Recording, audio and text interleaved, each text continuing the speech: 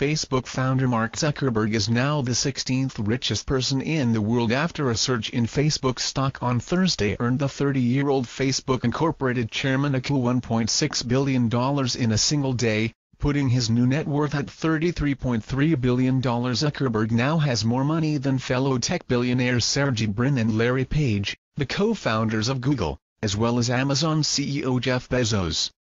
Brin and Page are ranked at 17th and 18th richest people in the world, according to the Bloomberg Billionaires Index. Bezos comes in at number 20.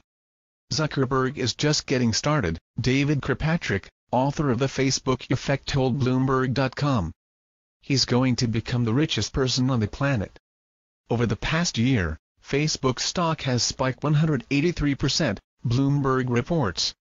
Zuckerberg isn't the only person getting rich from Facebook. Dustin Moskovitz, one of the men who co-founded the social media website with Zuckerberg in their Harvard dorm room, is worth more than $6 billion.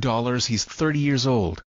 The company's chief operating officer, 44-year-old Sheryl Sandberg, owns more than 9.9 million shares worth about $740 million. She's also already collected more than $550 million in shares that she's sold.